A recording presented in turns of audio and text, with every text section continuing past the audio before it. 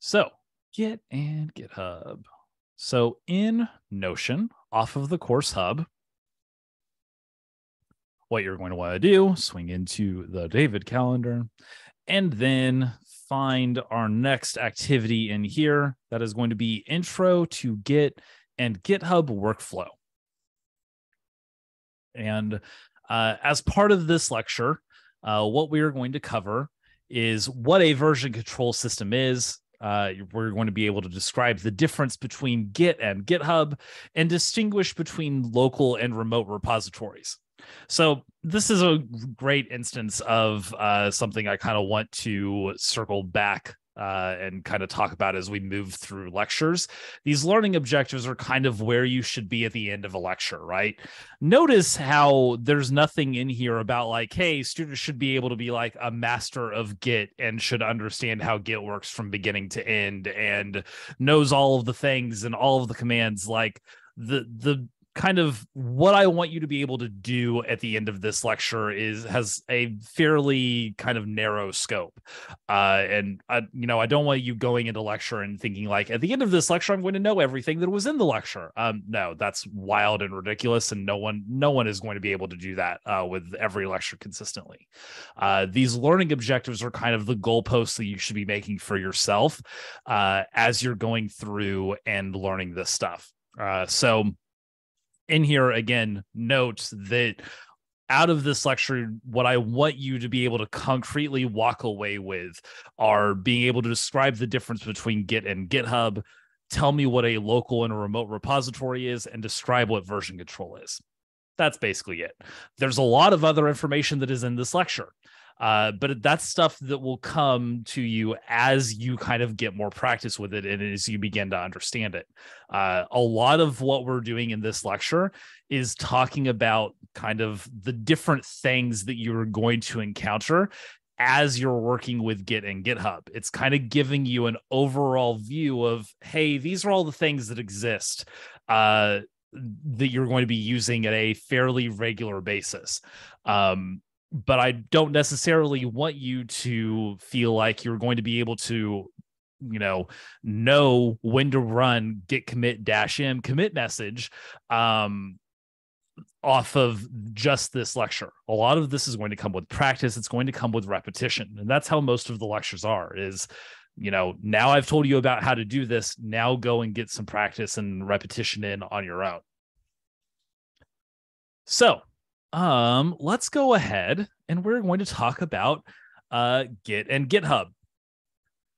And a lot of this has to start with the conversation of why should you care about what Git and GitHub are? And to understand why you should care, we should really kind of talk about kind of what this is, right? So Git is a version control system.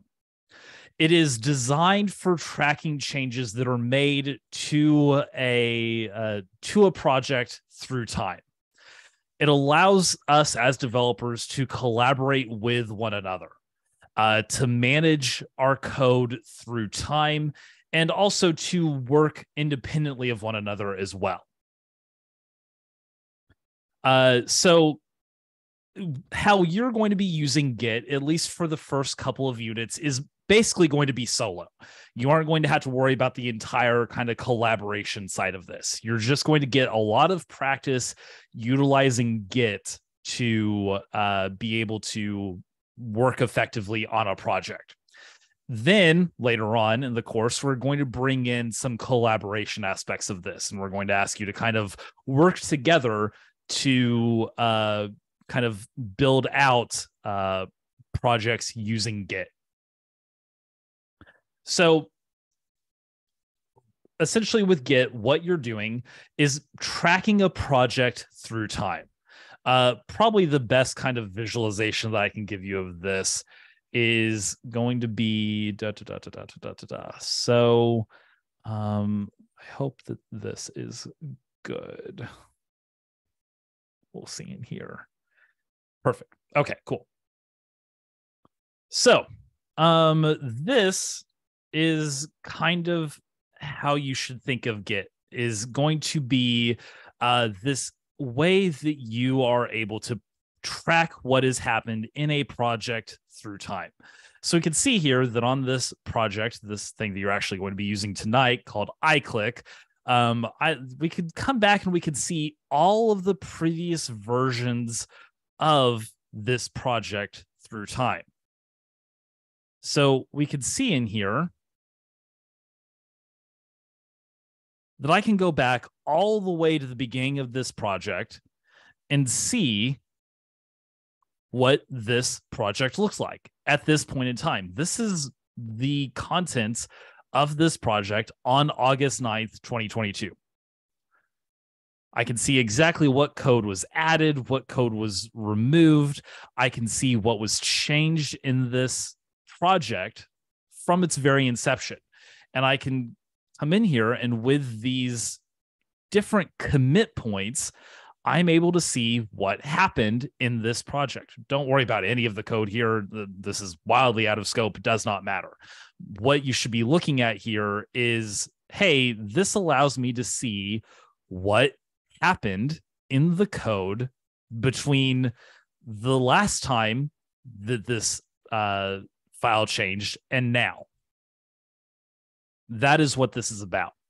And we could see in here that, you know, the history of this project goes back to last year. And we can, again, come in here and we can see all of the changes that were made to this code as part of this work. So this is really where this is where this GitHub workflow or Git workflow kind of comes into play. And you can see that I'm the only person that has worked on this project. And this is kind of a solo piece of work. This is how a lot of your projects are going to look, again, for the first couple units. It's basically just going to be you working with Git. And again, the whole purpose behind all of this is to be able to kind of see who made changes to something, when those changes occurred, and what those changes are. That's really all that this Git stuff is about. This is also going to kind of allow you, whenever we bring GitHub into the mix, is going to kind of give you a place where you're able to kind of back up your code as well. So say something catastrophic happens to your machine, well, that's okay, because the code is saved up on GitHub as well. At least hopefully, as long as you are committing frequently, which you should be. So again, that is going to kind of be how this works for the first couple of units. Again, later on, we'll talk about collaboration. I'm not even going to touch on that today. There's enough complexity here just working alone that it is going to help us to kind of separate these out. So that is Git. And again, the whole point of this is to be able to see who made changes, what those changes were, and when those changes were made. And that is going to help us collaborate with one another. So let's start with some vocab. So the most basic term that we're going to have to deal with Git is a Git repo. This can also be referred to as just a repo. And that is essentially a copy of your project. But that copy is what holds all of the information about the, you know, who made changes, what those changes were, and when those changes were made. And so a Git repo is allowing us to be able to find all of the past versions of code that we have seen in the past, and see who made changes to that project as it evolved, when they were made. So Git repos can be stored locally on a machine, or it can be hosted on a remote server like GitHub. They're both going to be referred to as Git repos, whether it is on github.com, whether it is on our local machine. So you can see here, I think I have this on, I do. So this code that I have here, this is inside of a Git repo. Again, don't worry about this code. The code's kind of whatever. But this is a Git repo. We can see that by this kind of highlighting here that we have on the command line. It's a Git repo. And this is the same code. This is the kind of points to the same code as we have up on github.com in this same project. So there's a repo on github.com that is associated with the repo that exists on my machine. They kind of have this connection to one another.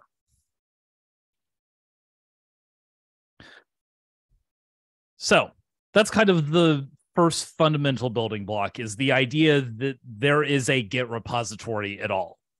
And inside of that Git repository is where Git tracks all of the changes through time. So a Git repository can hold different branches inside of it. We aren't really going to talk about branches too much, especially at first. Branches are much more going to be kind of a concept around collaboration. But each branch that we have in a repository is going to kind of be its own little independent line of work. So again, a big part of branches are collaboration. So we won't need to really deal with those for a while. But note that right now, basically everything you are going to do is going to be on this main branch. And this main branch will be kind of what is called our source of truth in each one of our projects. This should also be kind of the default branch name whenever you create a new Git repo on your machine. Again, for the first couple of units, this is the only branch that you're going to have to deal with. You'll just see main here, and we won't have to worry about what other branches exist, how to create them, how to manipulate them, how to do anything with them. You're just going to be working in what is called the main branch. You might see other organizations utilize the master branch here as well. That is kind of the old default name. As time goes on, you're going to see more and more kind of organizations switch over to this main branch name as their central source of truth.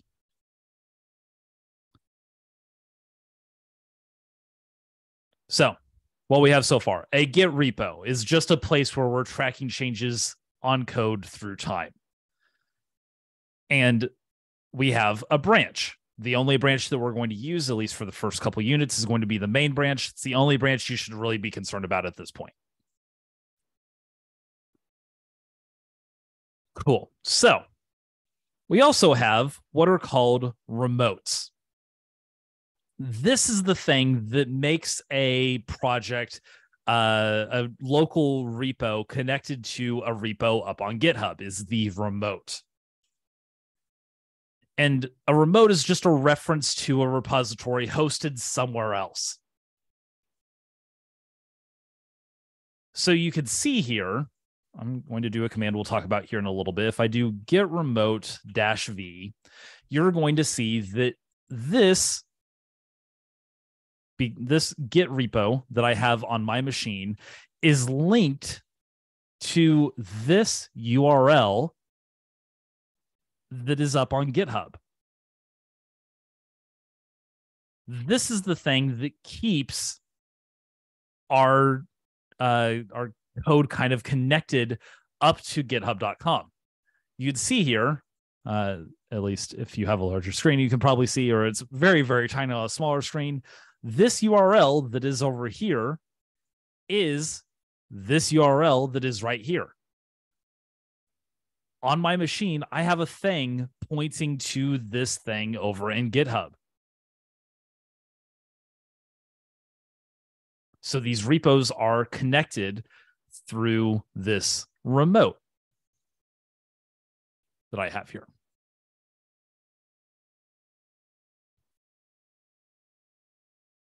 So This is, again, the thing that kind of keeps us in sync, and we can help kind of keep us in sync with what we have up on github.com. Cool. So there's some just initial vocab for you. I know that that's a lot. And again, that's why I emphasized at the start of this, hey, this is, not something I necessarily like.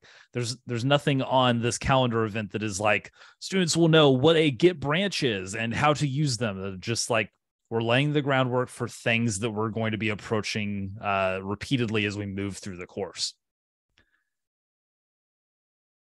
So that takes us into actual commands. This is the what of everything. Now we're going to see how we actually utilize all of this.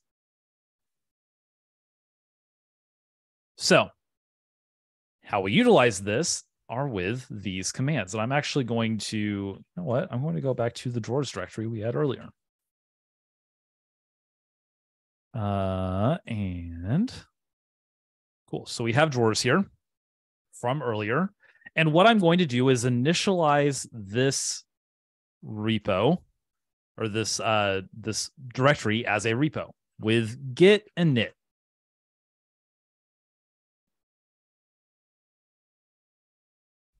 And again, you could see through the rest of the lecture, there's a lot of these commands that are in here. But you'll see that in the content here, we have this kind of what it does and when and why to use it. We have that repeatedly for all of these. And again, you should use this lecture as kind of a library for you as you're working with Git that you can return to, and you can be like, I'm not sure what to do next. What do I do next? I need to get a repo up on GitHub. How do I do that? Go through and follow the lecture material here, and that will kind of help guide you through how to do this. We also have a cheat sheet that is at the bottom of this as well that will kind of point you to as well. So we're going to start with git init, and whenever we run this, it initializes a new Git repository. Before I do this, I'm going to run an ls-a for you.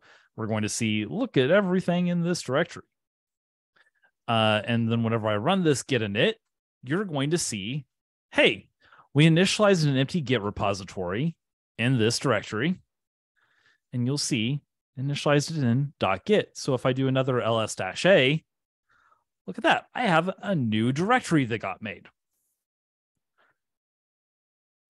You will not ever have to manipulate anything in this directory. You should not even need to go into it. Highly recommend not touching it ever. So it is just simply here. It says, hey, this directory has been initialized as a Git repo. And you can see here that if you're running Oh My Zosh, that the command line has changed. This has drawers, and then after it, git :main. And then your actual prompt is here.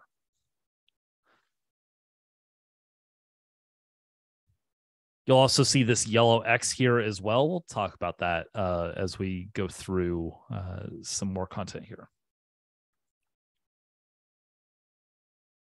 So we have initialized the drawers directory as a Git repo. We could see that here on our command line. And you would want to run this git init command whenever you're starting a brand new project. And now, because this has been initialized as a Git repo, we are able to track the changes to this directory through time. An important note here, make sure that you don't create a repo within an existing repo.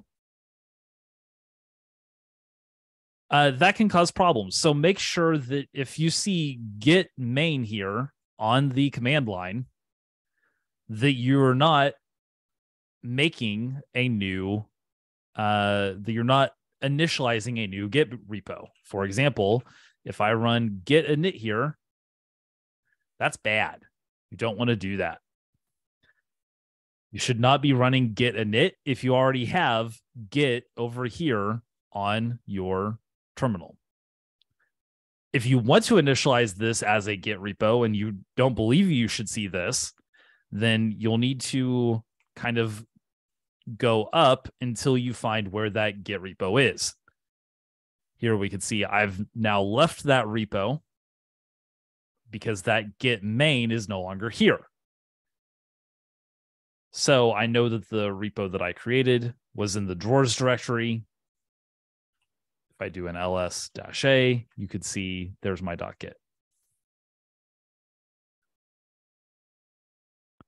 So you want to make sure that you do not create nested repos. That will slow down your machine and will make it much harder to actually do real work. All right. A couple questions. Callum. I have two. I think they're related. First is, what is the DS store doing? And second is, if I initialized in the wrong directory, is it as simple as deleting the .git file? Yes. Second question first. Yes, you just delete the .git file. It removes all of the Git information from that directory. So you can see here, if I run rm-rf.git, this is now no longer initialized as a Git repository. So it looks just like that. Great question. This will probably be one of the few instances where you will need to use that rm-rf command to be able to remove a Git directory like that. Your first question about what this DS store is, this is a Mac specific thing. I think this is for I think that's for thumbnails for your file, the files that are in a directory. Not important though. Not something you'll need to know. Cool. All right. So let me go ahead. I'm going to reinitialize this as a Git repo. Cool. So, something that makes Git a little bit difficult, especially for kind of new learners, is that it uses a lot of really specific terminology that is not really, doesn't have kind of a analogous way to talk about it in real life. That is honestly one of the hardest things about learning Git, is it's just this kind of brand new thing that you have to learn to be able to make work correctly. So that's going to be something that is going to be a common hurdle for everyone, is that Git is just honestly kind of hard. I think that there's a lot of the commands are a little bit obtuse. They aren't necessarily what you would think they would be. And that's really another reason why, like, hey, after this lecture today, I don't necessarily want you to know everything that is in here. I want you to kind of be able to use this as a library and a resource for your own purposes as you're going through and actually using Git on your own. So just kind of throwing that out there before we move into our next command, git add and then dot. So whenever you run git add dot, what this is going to do is add all of the files and folders in the current directory to what is called the staging area, where they will be added to the next commit. So this git space add space dot, this is going to say, hey, all of the work that I currently have in the current directory, hey, that's where this dot is coming into play. This is the add the current directory to the Git repo. That's what this is saying.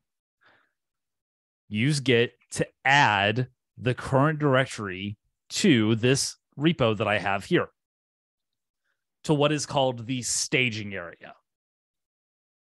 You want to use this command whenever you have made changes to your code that you want to potentially eventually commit to a local repository or push to GitHub.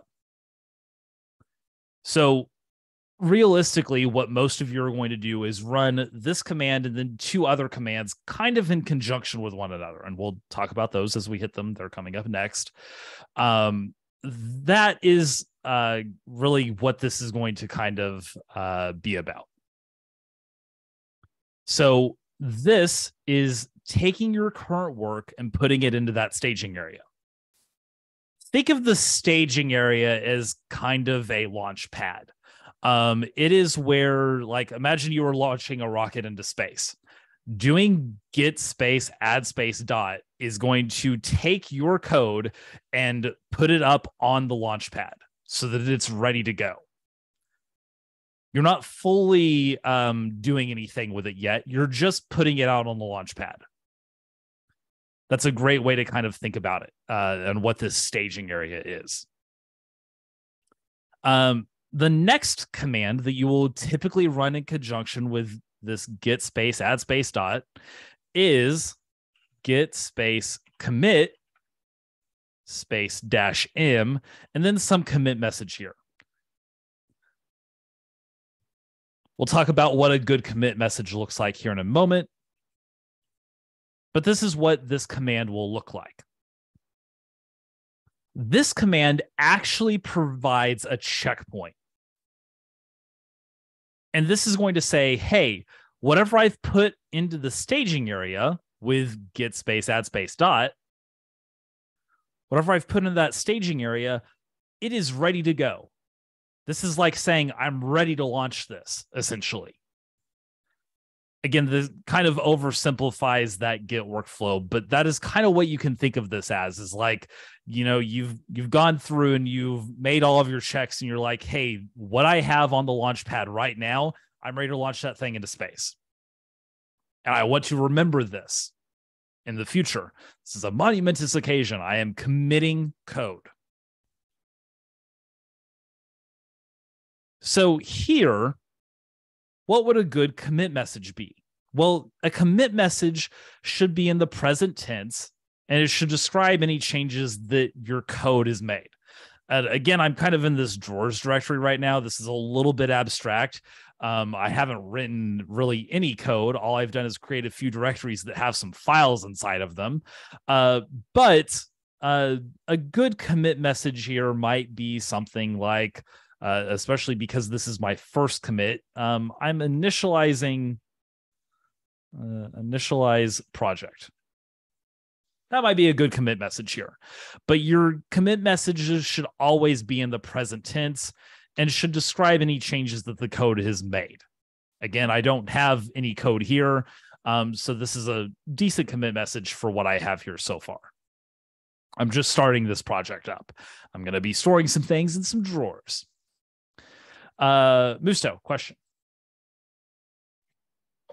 So when adding something to the staging area, let's say you change your mind about it, how would you remove it from there? So whenever something is in the staging area, all you would do is make changes to the code and then run that git add command again. That is going to change what is in your staging area. So for example here, let's say I delete this. What do I have in here?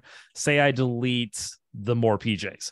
Right now, more PJs is in the staging area. I just ran this git add. These three directories, they're all in that staging area. So if I do this rm more-pjs, am I going to be able to do that? Nope. rm-rf. Now it's gone from here, but it's still in the staging area. If I want to reset what is in that staging area, now I need to run that git add one more time. Now the staging area just has whatever the current contents of the directory are, which are socks and more socks.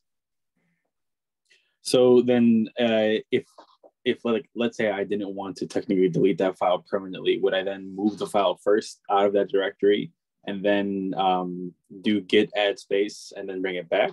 Or I guess more so I'm asking, like, how would I remove that without deleting it entirely?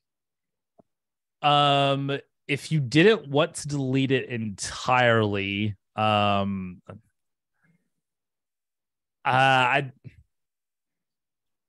if you didn't want to delete it entirely, then like what would you be wanting to do with it, I guess? I I was just more so curious if there was a way to remove something from the staging area without deleting it. But gotcha. The staging area is really just going to be the place where whatever your directory looked like whenever you ran this command, that is what this is. That's what your staging area is going to look like. Is whatever the result of whatever is in the current directory, that is what is going to go into the staging area. Gotcha. Thank you. You can think of it kind of like a snapshot. At that moment, this is what it looks like. And then after you're done with that, then, oh, wait a minute, I made some changes. Now I'm going to take another snapshot. This is where it presently looks like. So thank you for that analogy. Yep, it's perfect. Cool. So now, again, I'm ready to commit the changes that I have made here. And I'm ready to, again, kind of take a snapshot of what has happened in my staging area so that I can remember it later. So whenever you're making a commit, that is what each one of these kind of points in history are. So each one of these items that you see in here, these are going to be kind of snapshots of what was in the staging area at any given point in time. So here, if I click into this specific commit, then this reflects all of the changes that were made in this code at this point in time. And that's what your commits are doing. Your commits are what are actually remembered in the future. Your staging area goes away. It's, you'll eventually launch the rocket, right? So your commits, though, are kind of a snapshot of everything in that point in time, whatever was in that staging area. So that, again, is git commit -m, and then whatever your commit message is in present tense. So I'm going to say initialize project. And now I've made a commit. You'll see here, after I made this commit, this little yellow X went away. This yellow X indicates that there were changes between the last commit that you made. In this case, there was never a commit on any of this, so that yellow X was there. But it's indicating a change between the last commit that was made and now. So, for example, say I come in here, you'll see if I hit enter a few times, I don't have a yellow X, but say I touch I don't know, sad drawer. .js. Perfect. You'll see that after I do that, hey, now we suddenly have a change. Now there was a change in this project that has not been committed yet. Therefore, we have this yellow X. So if you see this yellow X in your terminal, this means that, hey, you have changes you haven't committed yet.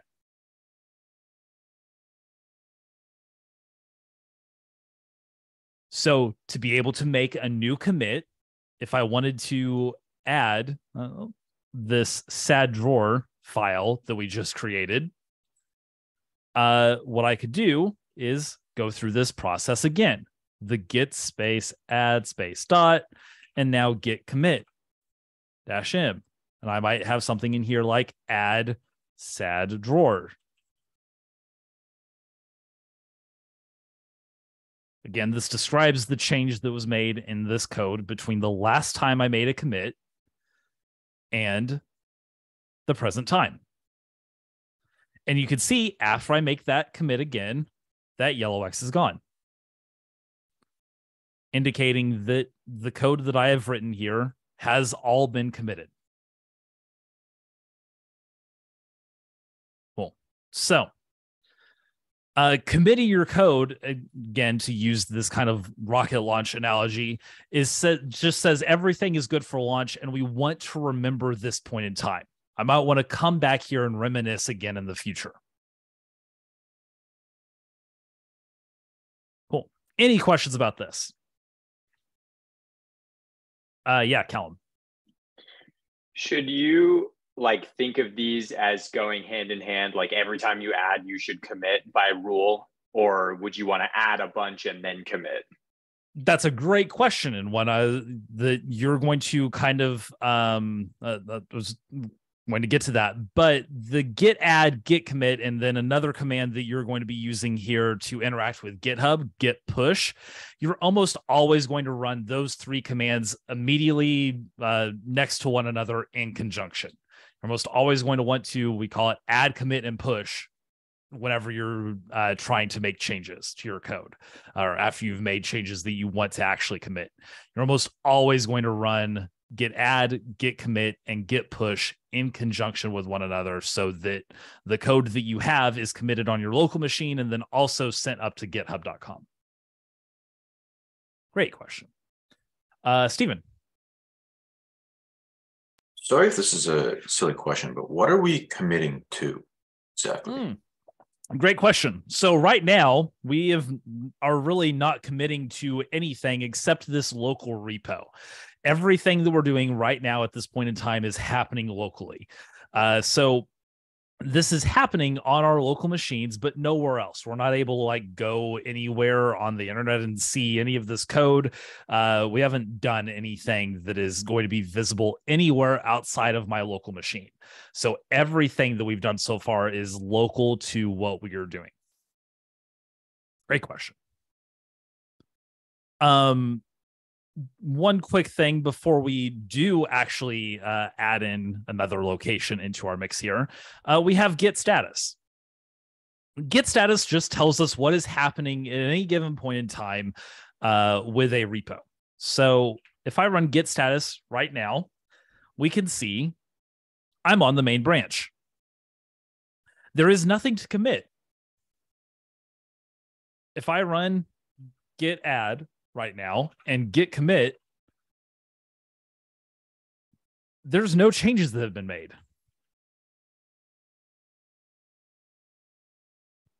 We're going to get a message, hey, you have nothing to commit. So if I try to run this git commit, it's going to be like, hey, you haven't changed anything. So that's a good thing to keep note of as you're going through this. Say we do make a change though. So say I touch a happy drawer. Now we could see, hey, look, there's our yellow X again. If I run git status, hey, look at that. We have what is called an untracked file.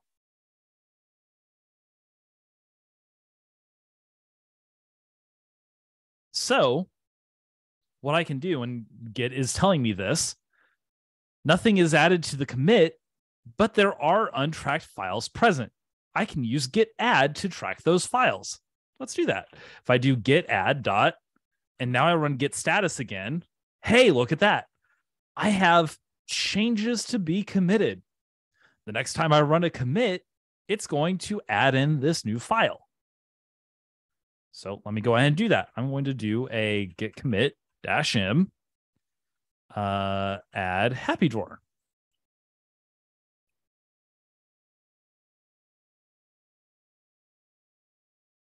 Cool. Perfect. Now if I run git status again, what we're going to see is that there's nothing to commit because I've already committed all of the changes that I just made here.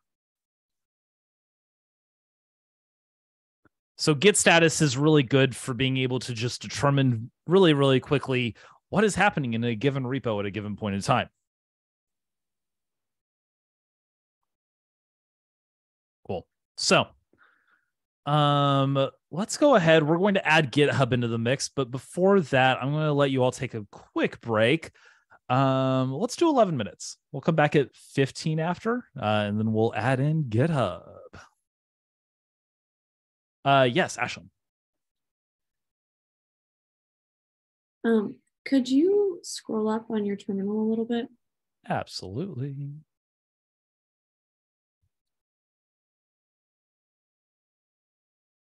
What was the very first command you did with Git? The very first Git command that I ran was git init. So you can see that right here. That is what turned this into a Git repository. And then how do you get back out of Git? So whenever you are in a Git repository, this is always going to be visible. So because we've turned drawers and all of its children kind of files and directories are now held inside of this Git repository, if I wanted to leave it, I would have to go above it. So that drawers directory again is that Git repo. But whenever I run that cd ... now I'm back in my home directory, and you can see that there is no Git main here anymore, because my home directory is not a Git repository, and it should not be a Git repository. I think we lost her, David. Oh no. She just dropped. Oh no. Unfortunate. Nick, what was your question? So just to clarify real quick, you may have mentioned this. Are we supposed to be, I mean, you don't want us to be following along doing this unless you're it's totally good. You do. Yeah. Okay. Yeah. You for now, I would definitely just kind of like sit back and watch and take this in. There's no need to like follow along with what I'm doing here for sure. 10-4, thank you. Of course. Great question.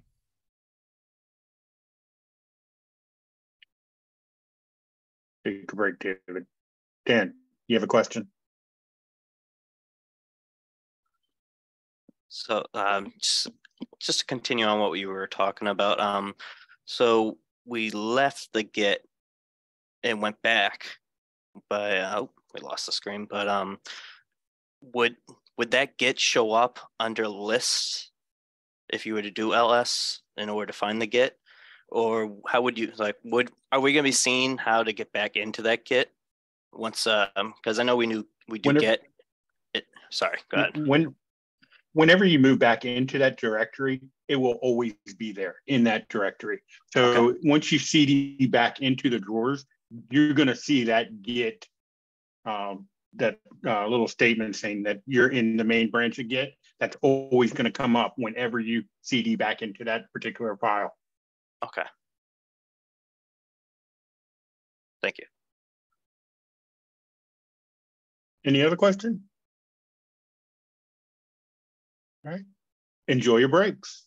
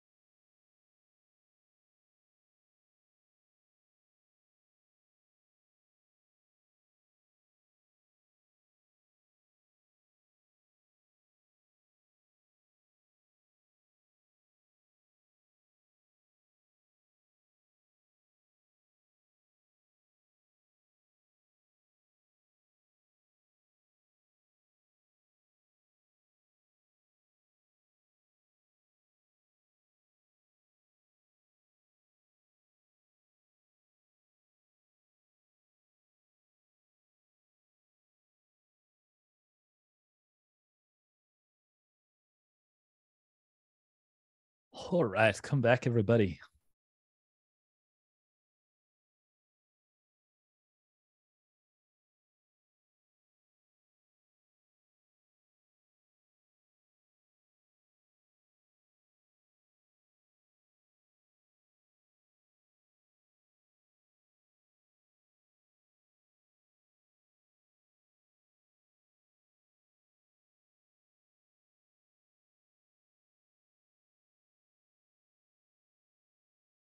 All right, so we are going to continue where we left off by throwing GitHub into the mix.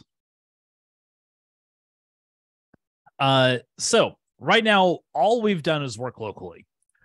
We've taken changes out of our working directory where we're currently doing things in our project, moving them into the staging area, and then committing them into our local repo so that we can recall them later if we need. What we're going to do next is add in kind of these new remote actions into the mix, things that will allow us to interact with other Git repos that happen to be held elsewhere on other machines. In this case, what we're going to be using for our remote for the entire course is going to be GitHub. GitHub is a social network that is essentially built around Git. And it has really kind of changed the way that coding works and allows us to be able to collaborate much more easily than we have been able to in the past. So GitHub is really going to also play a role as a backup system that happens to be up in the cloud. So again, kind of our scenario that we talked through earlier, say we spill water all over our laptop and it dies and we're sad. At least we haven't lost our project that we've been working on all week that is due tomorrow. At least I can go to the store and I can, make a very sad, expensive purchase. But at least my work will not be gone. At least I haven't lost all of that time that I've poured into a big project, right? So that is another role that GitHub plays for us. So Git and GitHub, they are different things, but they work together with one another to be able to allow us as developers to work more effectively than without either one of these tools. So, cool. What we're going to do next is actually push code up to GitHub. So what I'm going to do, just like I came onto my machine and I made a Git repo using that git init command, I can actually go up on GitHub and I can do similar work here. So what I can do is click on this little plus button up here, and I can create a new repository. This is the same thing as kind of going onto my machine and running git init. Except up on GitHub, this is clearly like not a computer that I have access to like I do on my local machine. All I want to do here is provide a repository name. This repository name, I'm going to call it drawers because that's the directory I'm working in on my local machine. Again, this was kind of brought up on break, but for anyone that happened to miss it, if the don't feel like you need to follow along with what I'm doing here, with like the kind of commands that I'm putting in and the actions that I'm taking up on here on GitHub. This is really just kind of a demonstration. You'll get lots of repetition doing this on your own, and we'll have kind of more step-by-step instructions as you're going through and tackling those too. So in here, your repository name, it is going to, I'm going to go ahead and use this same drawers example that I have here.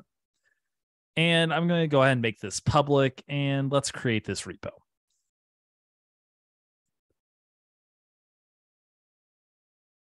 Cool. So here I'm up on GitHub, and this is the repo that I've created. And I can connect my local repo with this kind of remote repo that we have by copying this out of here, copying this kind of URL, copy that, And I'm going to run a new command over here. It's going to be kind of long. It's going to be git remote add, and then I'm going to call this origin. And then I'm going to paste this here. Paste the URL that I copied out of Git. Again, there's a ton going on here in this command. This git remote add origin is going to allow me to add in this new remote here as this name, origin. We'll kind of talk about the origins of this origin word here in a hot second. But this origin right now is just a way to talk about this URL without having to say this whole URL. So I'm going to go ahead, add this in. I've done this git remote add origin. And now to confirm that it was added, I can run a new command in here that is actually a little bit later on, this git remote -v. This will just confirm that, hey, I have indeed hooked up my local repo with this remote repo. So again, this will be kind of in more step-by-step instructions later on if you want to follow this on your own on later projects. Just giving you a quick little brief intro to how these things all connect to one another here. So we have this GitHub repo that is our origin. And what I can do now is actually send this code that I have committed on my local repo up to this remote repo that I have just added. I can do that using the git push command. And then after this, what I'm going to specify is where I'm trying to push to. Well, that is origin. I'm trying to push to origin, this GitHub repo that I just connected to. So I'm going to git push origin, and then I need to specify the branch name that I'm trying to push to. And that's going to be main. So this here, as I've written it, is going to push any code that I have committed to this URL on the main branch. Again, recall, we're not going to need to deviate from main very often, and you'll almost always use this origin as well, at least in these first couple units. Origin indicates a thing that you control. So therefore, by pushing to origin here, we're saying, hey, I want to push to my GitHub repo. So let's go ahead and do this. Git push origin main. And now we can see that this action took place. This looks a little bit complicated, but at the end of the day, what matters is down here, we were writing objects and we're done. Everything got pushed up to GitHub, and there is now at this location a main branch. So if I go back over to github.com, I do a refresh here. Hey, look at that. This is all of the work that I've done on this project. I can go back and see the changes that were made through time. I can see, hey, this is where I initialized my project. And then I can come in and I can see, hey, cool, this is where I added a new file. The sad drawer. This is the add sad drawer commit. And then this next one is the add happy drawer commit, where I created the happy drawer file. I started this project 27 minutes ago, and then I made a commit adding the sad drawer 25 minutes ago, and then I added the happy drawer file 21 minutes ago.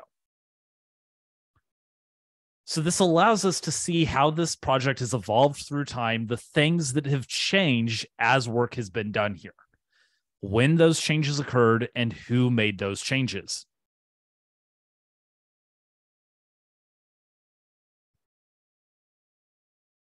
Cool.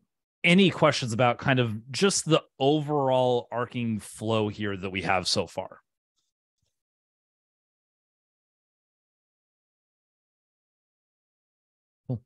So this is going to be something that you are going to be able to repeat pretty much over and over and over. This kind of process, let me go ahead and add, let me touch a new file in here. Let's call this, will be mid drawer, or yeah, mid drawers. Why not? So I've got this mid drawers.js file. I'm going to go ahead and add this to the staging area. I'm going to commit this.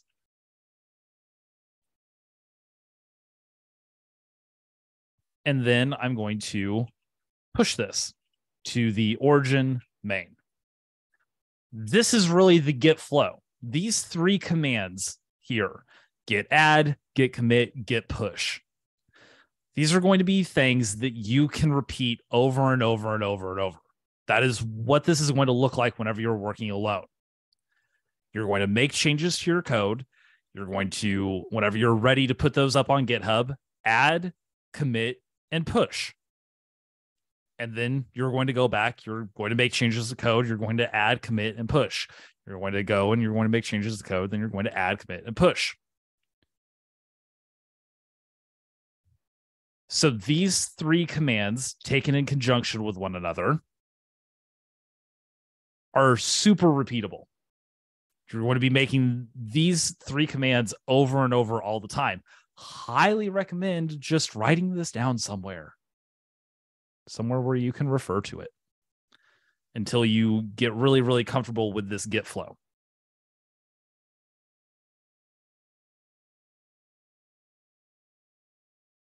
Because at least, especially for the first couple of units, you're almost always going to run these three commands with one another.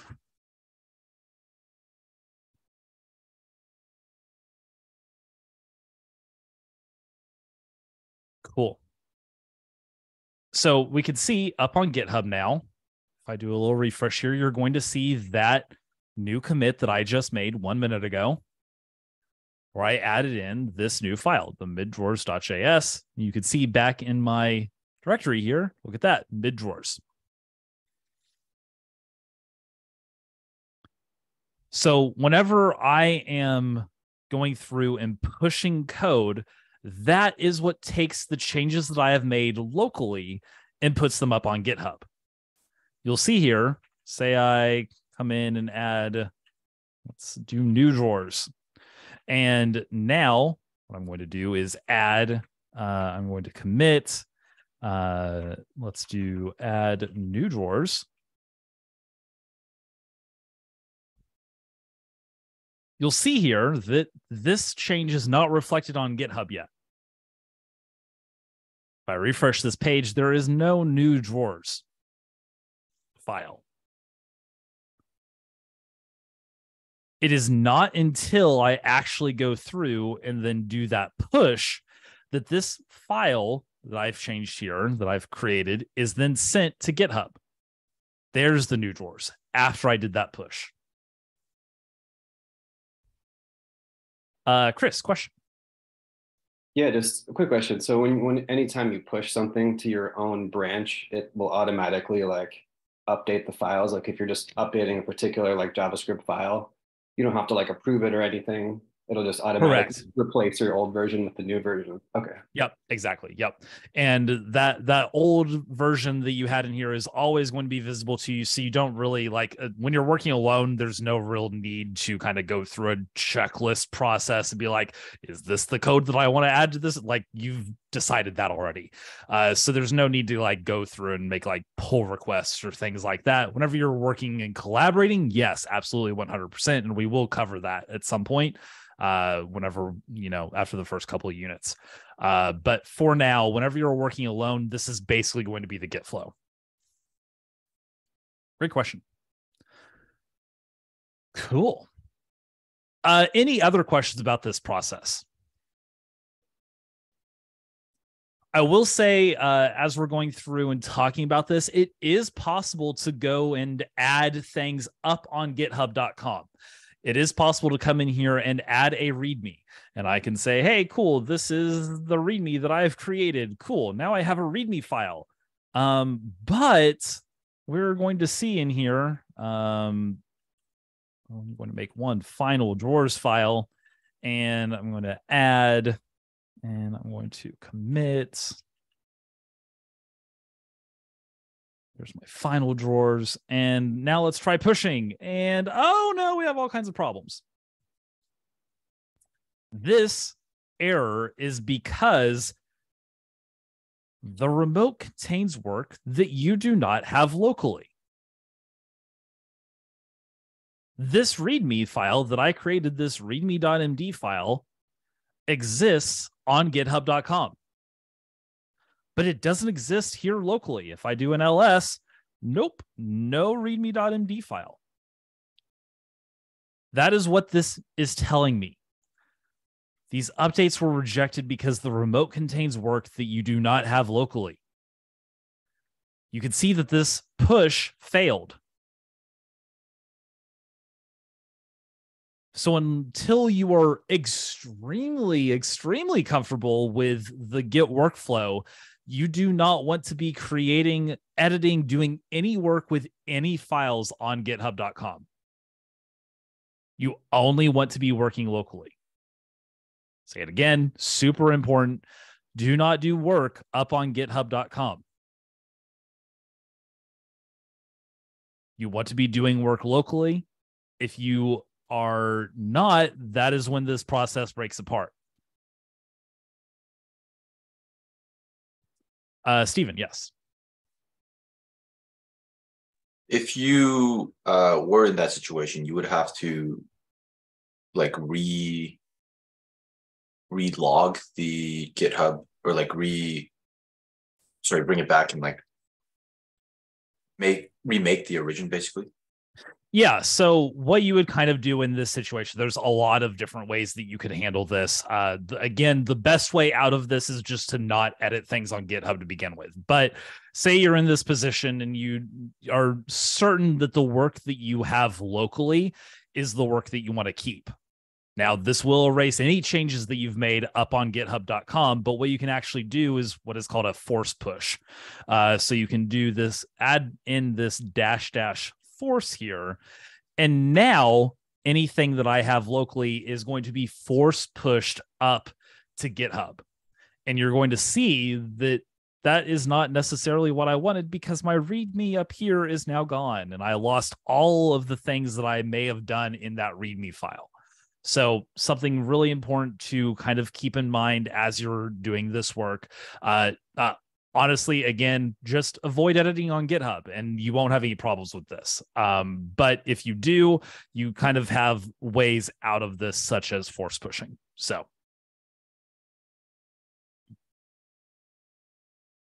Cool. All right. So that is how this is the basic Git flow that you're going to be doing as you're doing work. So a question that you might have as you're going through this, and that might be kind of evident as you're going through this process, is this make changes to code. Well, what changes should I be making between my commits? What should kind of be my impetus for creating a commit?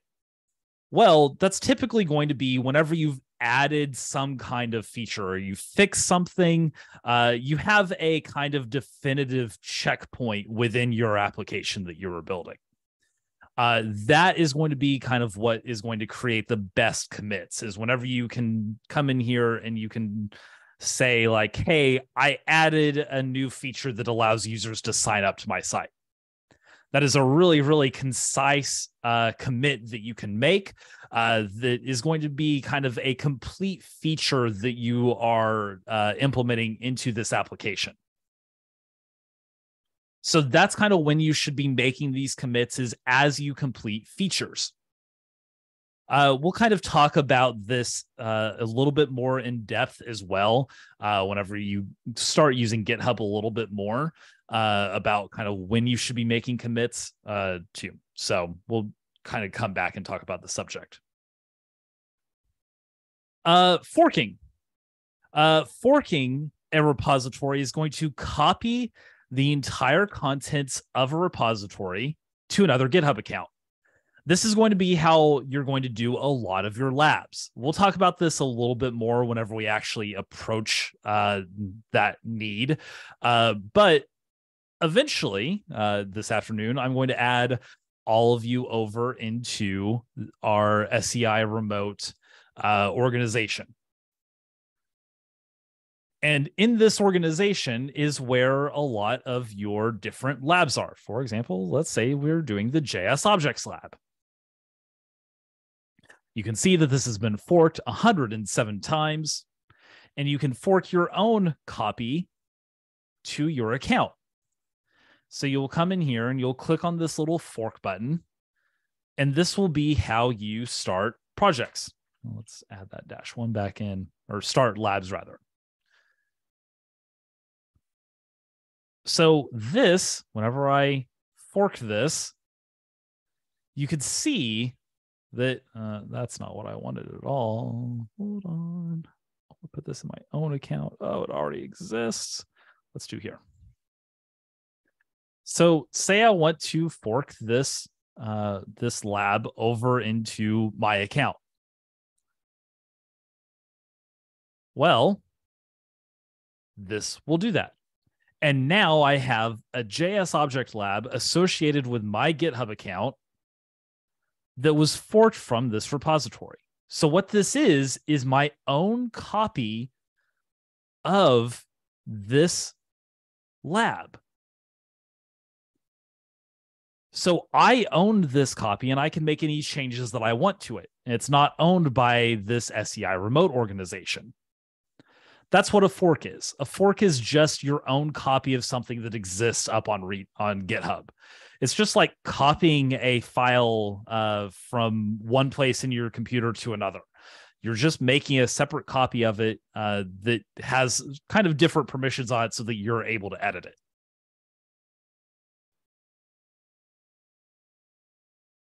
So again, this can also be used as a verb. So we'll use this pretty frequently in labs. We'll say like, hey, go fork this repo. That will say, hey, go to this repo and fork it to your own account that you've got.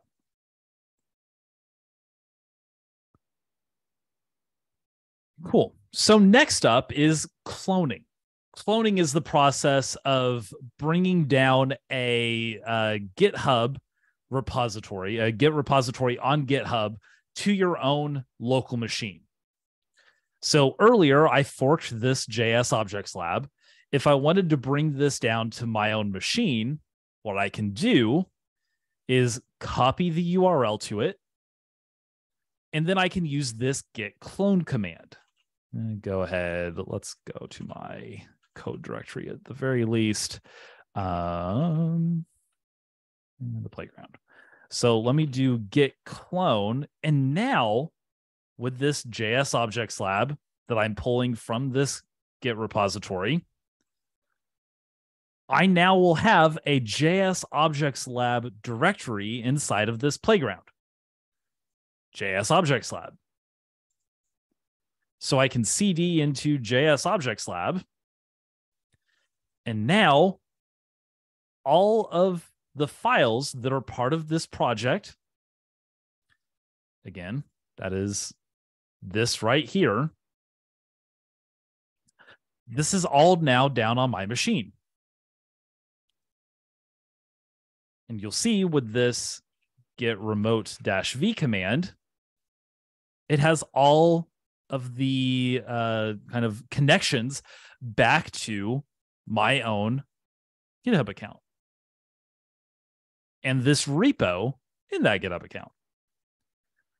So whenever we're cloning this down, we've retained the connection back to this initial place where I got this from up on GitHub, so I can continue to make changes to it.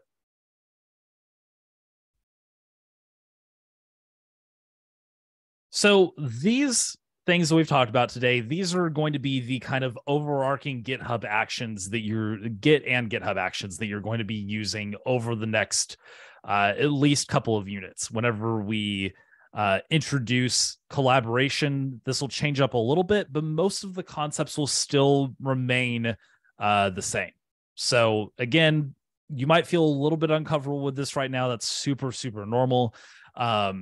You're going to actually get your hands on this and start doing this on your own a lot. So I kind of will emphasize again, use this kind of as a guide as you're navigating what needs to happen with a Git repository at any given point in time. This kind of holds, it's going to be a dictionary for you to kind of reference. All right. Let's see. That is most of what I want to cover here. I do want to point out this cheat sheet that we have. This is going to really guide you through how to go about creating some of these different actions. So like creating a new repository on GitHub, how to do this stuff step by step. Say if this is a new directory on my machine, does this directory exist? Yes. Navigate to it. No. Create it. So here, if you follow this kind of step-by-step process, this will really guide you through getting all of this GitHub working on your whatever project that you're doing. So highly recommend referencing this. Again, this GitHub cheat sheet is available to you in our course supplements, which lives off of the hub. So this will be kind of our first interaction with this. This is our GitHub cheat sheet. And again, this lives under your course supplements off of the hub. These course supplements are things that are generally just going to be referenced throughout a unit and that you should kind of keep handy. That's what this whole area is for. Again, because these processes, creating a new repository on GitHub, cloning an existing repository from GitHub, forking and cloning an existing repository from GitHub, these are going to be things that you do over and over and over. There's screenshots in here on how to do all of this. This is extremely step-by-step and will really, really help you out as you're kind of learning Git and GitHub. So highly recommend keeping this handy. Another fun Notion feature that we can talk about here is favoriting. So here, if you're on this page and you want to keep it for later, what you can do to actually pin it over to your sidebar is attach this little star to it. This will pin this page to your sidebar as a favorite so that you can refer to it later on really, really easily without having to dig for it at all. So again, that's this little star up here in the top right. Cool. Any last questions before we wrap up with GitHub?